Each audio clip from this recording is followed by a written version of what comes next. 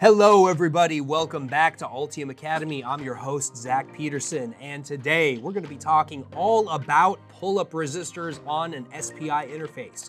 Should you do it, and why would you do it? I think this is one of those pieces of design guidance that somebody did in an application note 30 years ago, and now everybody thinks they need to put pull-up resistors on SPI interfaces. We're going to dig into how this actually works, what it does to the interface, and whether or not you actually need to do it in your design. Let's go ahead and get started.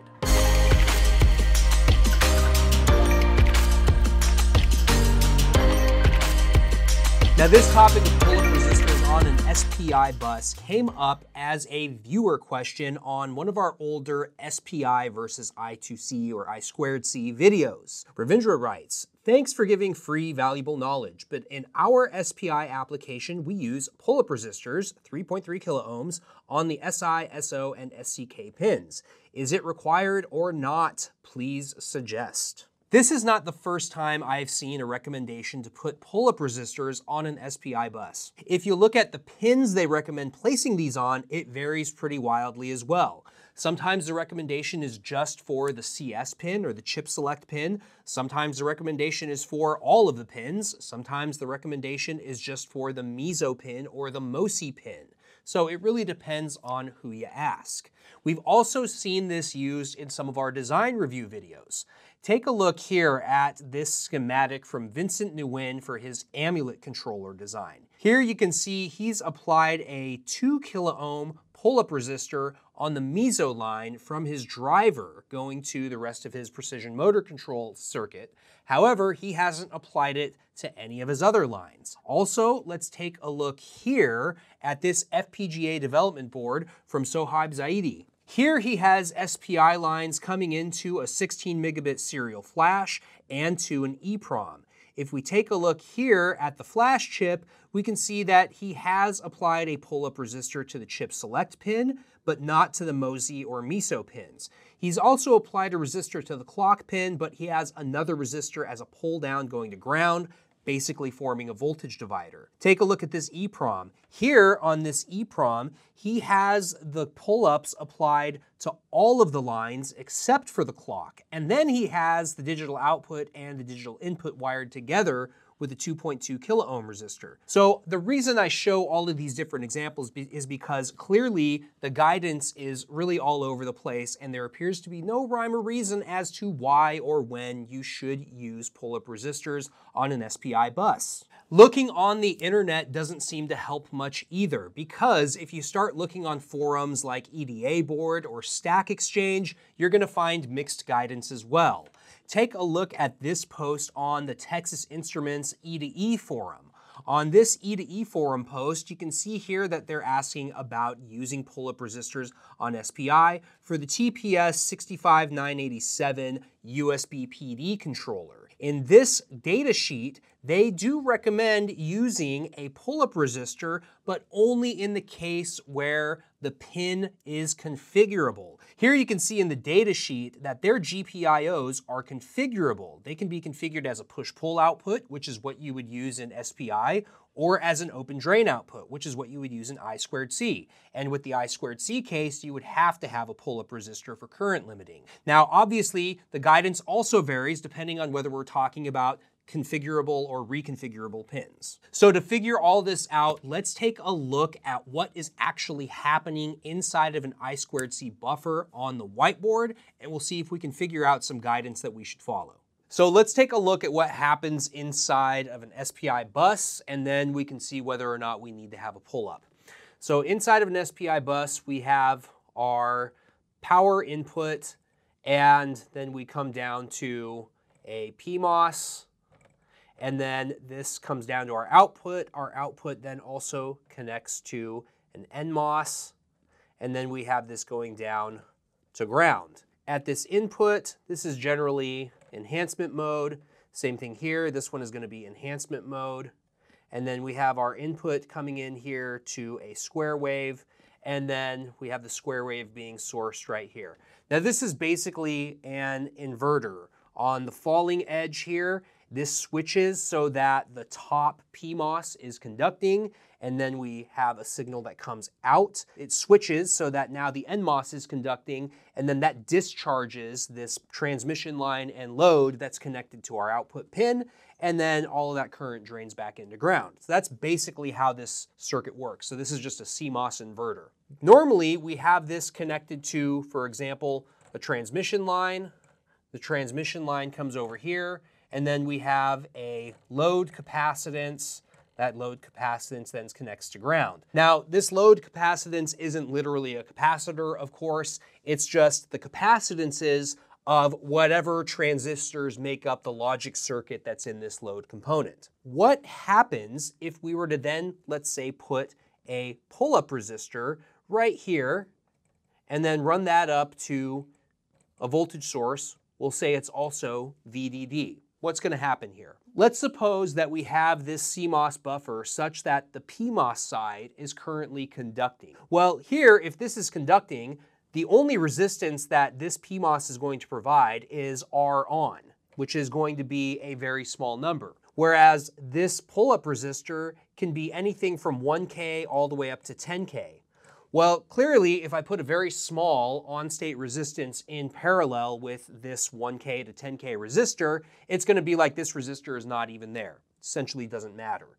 So in that case, all the current is just going to flow through the PMOS side, just as if the resistor was not there. What happens in the case where we have it flipped and now the NMOS side is conducting?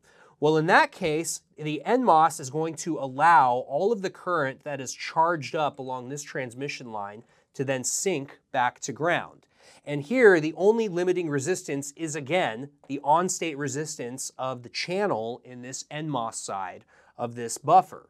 Now, there is going to be some current that can also flow down through this resistor, through the input, and then back down here through ground.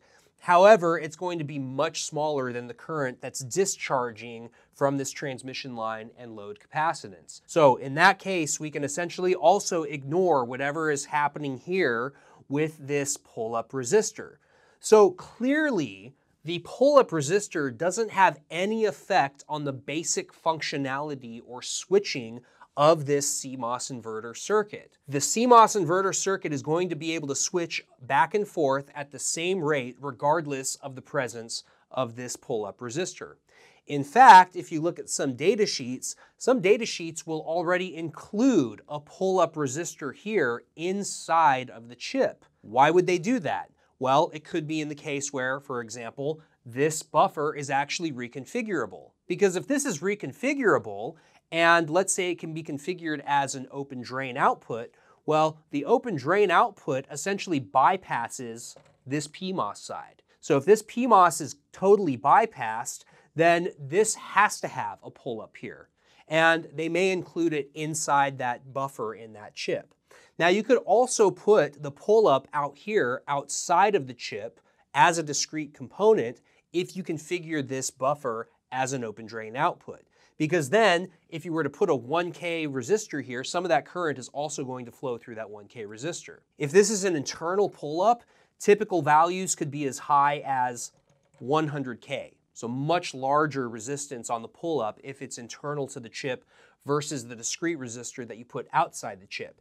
And in fact, if you go back and you look up that TPS USB PD controller that we were looking at on screen just a moment ago, you'll see that they have internal pull-ups applied. And those internal pull-ups can be 100K ohms.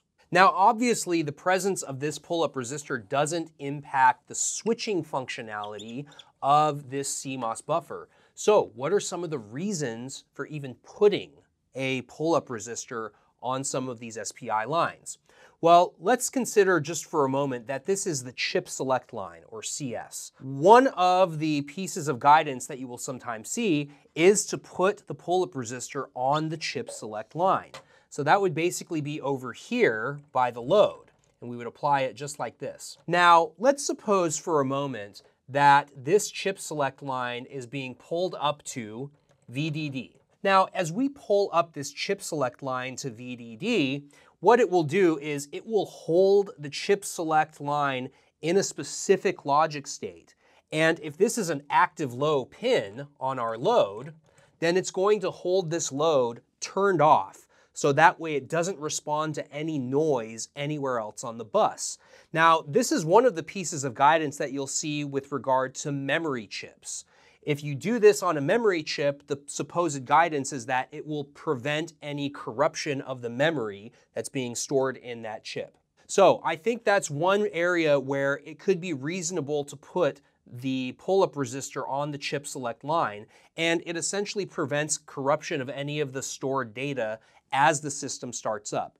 Because as the system starts up, these output lines on this bus could be in an indeterminate state. And so it might be possible that it then corrupts the data in the memory if the chip select line is allowed to float. If the chip select line is allowed to float, it might float down to 0. That then turns on this SPI interface in this memory chip, and then that allows any of the other lines that then output some noise to then impact the data on the chip. So that is one potential possibility. But now let's consider just for a moment that maybe this is on a second power rail. Let's call it VDD2.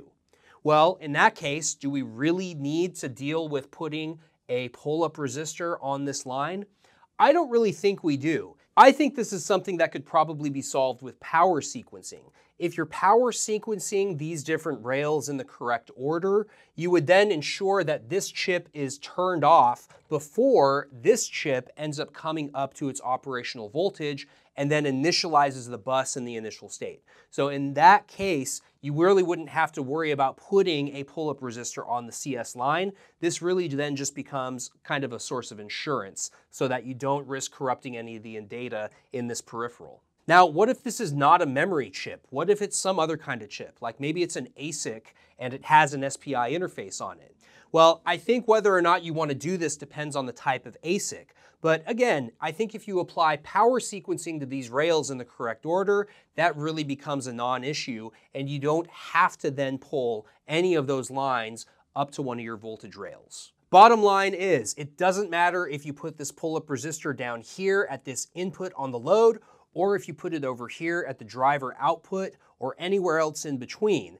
That pull-up resistor is not going to have an impact on the switching characteristics of this buffer when it's in this push-pull configuration. The reason is, again, you're putting this very large resistance in parallel with a very small resistance, and so this very large resistance is not going to have any impact on the switching characteristics of this PMOS. It's also not going to have any effect on the discharge rate through this NMOS when this inverter switches. Thanks for watching this video, everybody. Keep those awesome questions coming. Of course, I can't hit all of your questions, but I do my best. And if you ask a great one, it just might end up in one of these videos. Make sure to hit that like button, hit the subscribe button, leave your comments and questions in the comments section. And last but not least, don't forget to call your fabricator, folks. We'll see you next time.